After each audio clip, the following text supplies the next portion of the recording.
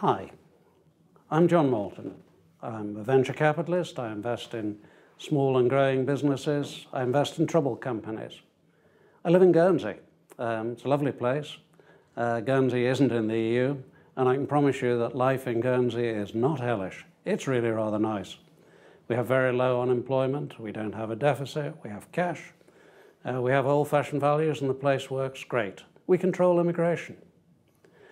Now you come over to the UK, which is where I spent most of my life, and I see the Remain camp putting out economic claptrap.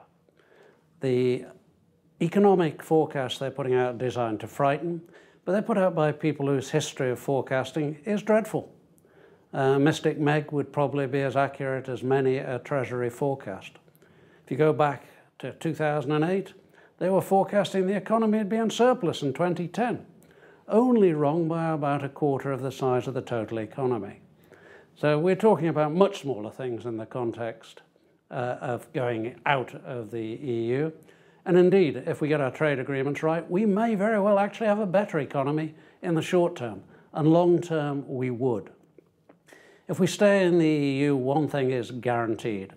Bureaucracy and regulation will continue to push into the state.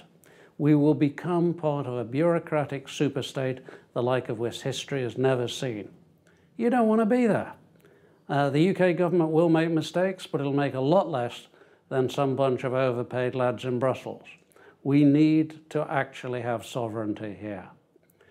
We need to be able to control the immigration into the UK. We don't want to stop immigrants. We like immigrants. They can add enormous amounts to the value of our economy. They add to the diversity of our culture. That's good stuff. But we want it to be measured. We want the people in for the jobs that are available for them to fill, for the skills we need in our economy. We want as many highly skilled immigrants as we can get. And we can't do that at the moment because we're controlling immigration by stopping the very bright people from India or Australia from getting in here.